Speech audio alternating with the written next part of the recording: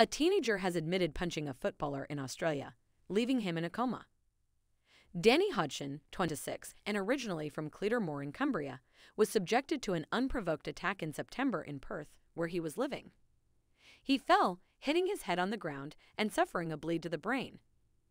ABC Media reported a 17-year-old, who cannot be named for legal reasons, pleaded guilty to causing grievous bodily harm. He was remanded in custody by the judge at Perth Children's Court until his next appearance in January. Following the attack on 5 September, Mr. Hodgson, who plays for Western Australian side ECU Joondalup, spent weeks in the intensive care unit at Royal Perth Hospital, before being moved to a rehabilitation hospital.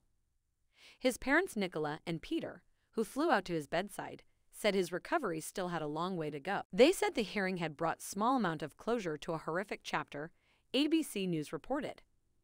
In a post on social media, Mrs. Hodgson thanked everyone who had supported her son and who continued to help him gain his health back on his long journey.